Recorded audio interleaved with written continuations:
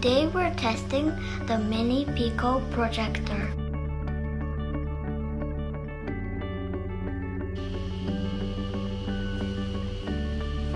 This part here is not user-friendly. So we're going to test the PIQO mini projector using the given interface.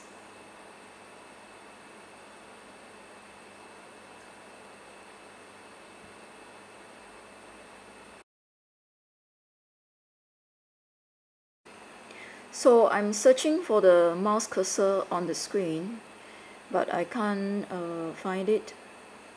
Eventually, the mouse cursor appears. So here it is, and I can select from popular, on TV, music, sports, gaming, news, and live. Sometimes when we watch YouTube, it gives us things that are like songs and all that. And on Netflix, it's a bit like it's frozen. So now I picked the first movie. Okay, it didn't really sense it. Now it did.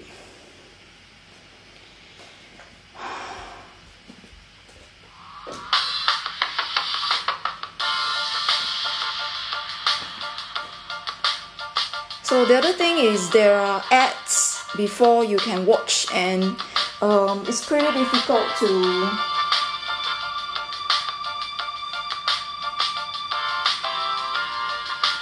change or stop the ad, like how we can juggle in the desktop.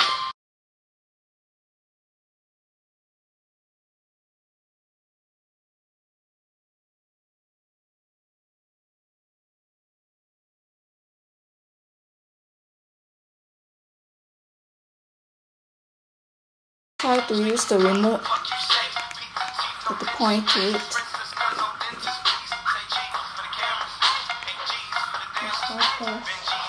Or I can scroll down and look, it's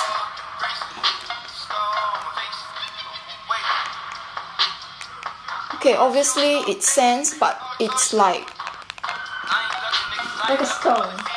It's, you see, for seconds it's still not changing the channel. Yeah, it's like a stone.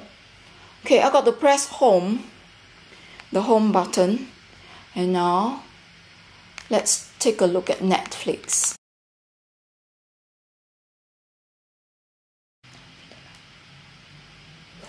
It's not that.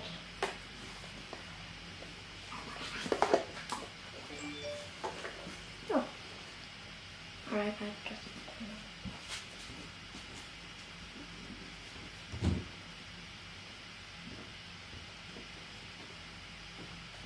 Sometimes it does this. So let's say we also want to change the movie again. It's like a stone. It's frozen there.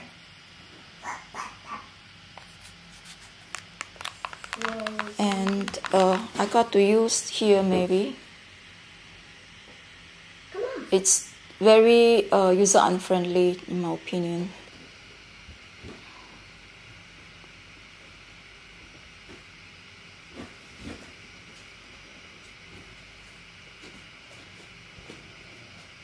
It's not that friendly. What?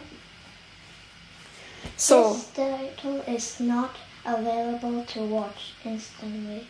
Please try another title.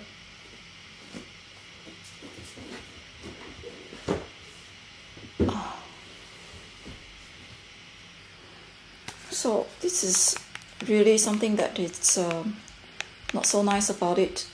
Yeah.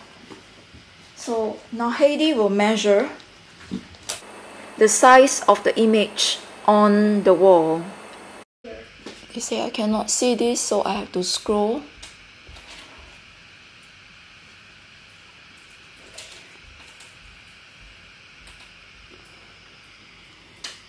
Okay, if let's say we want to watch this.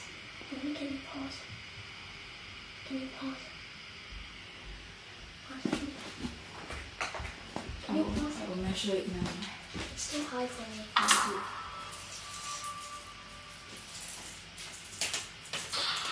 My name is Whitehall. Over the last 40 years, gigs better. The site was 135.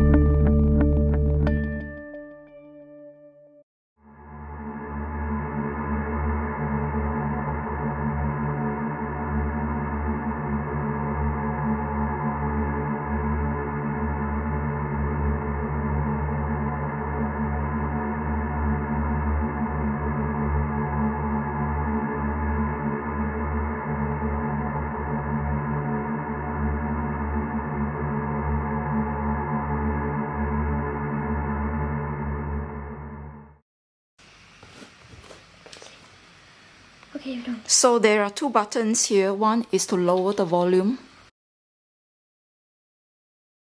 and this one is to increase the volume. Here is the menu, home button and the back button.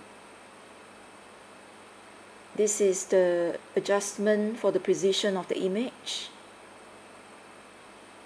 The back is a headphone jack, USB port and a DC 5V connector point. Here is the on-off switch and a mini HDMI port. Overall, I still find that the usability on the front touchpad is still very cumbersome and it is not user-friendly.